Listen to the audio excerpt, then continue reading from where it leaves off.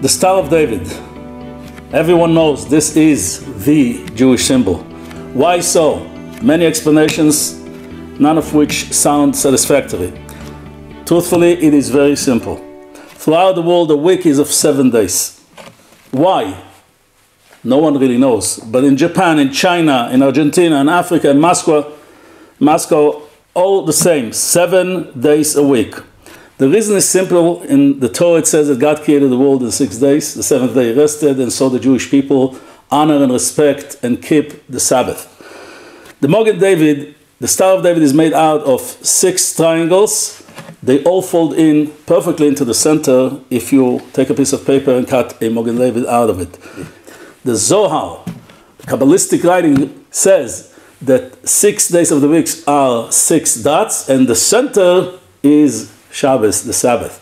Therefore, next time you wear the Magen David or you see one, remember, this is the symbol of the Jewish people, and this represents us as a nation being a light to all other nations.